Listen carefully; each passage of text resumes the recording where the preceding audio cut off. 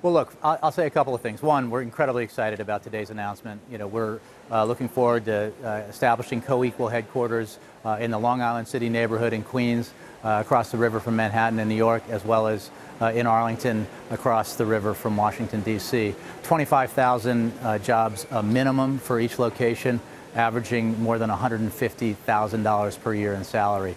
These are high-paying jobs, the kinds of jobs that I think communities across the country looked for, hoped for, and in this case are glad to have.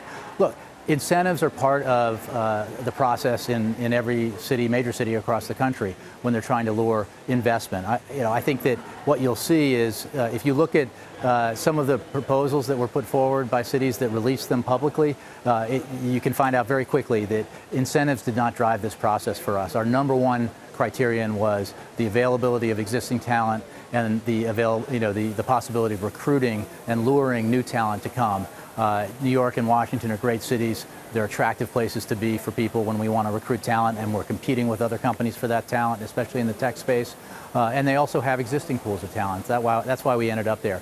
The incentives that we're getting are performance-based. We don't create the jobs, we don't get the incentives in both locations. Moreover, if you look at the revenue streams that will be created because of Amazon's investment, multiples in the billions of dollars in each case, well beyond the incentives we're getting. So these, relative to what drove this process, incentives were a pretty small part of what we were after. But they were a part, Jay, right? I mean, that's the fact of the matter. I mean, if every single city across the country who was on that preliminary list said, you know what, Amazon, you're rich enough, we're not going to give you any incentives, you should want to come to our city, you should want to hire our residents, it might have been a different story.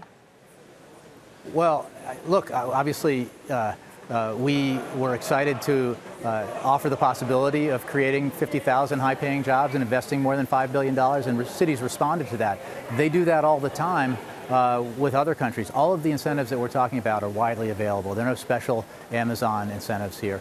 And again, they're relatively modest compared to other offers that were out there, and also compared to the revenue that we'll be producing for these cities. Look, I'm in Seattle right now. We have 45,000 employees here. We have openings for an additional 8,000 employees here. In addition to all those jobs that we've created here, another 53,000 indirect jobs have been created here. Another 2,000 small businesses have been created in the neighborhoods where we've grown up here in Seattle.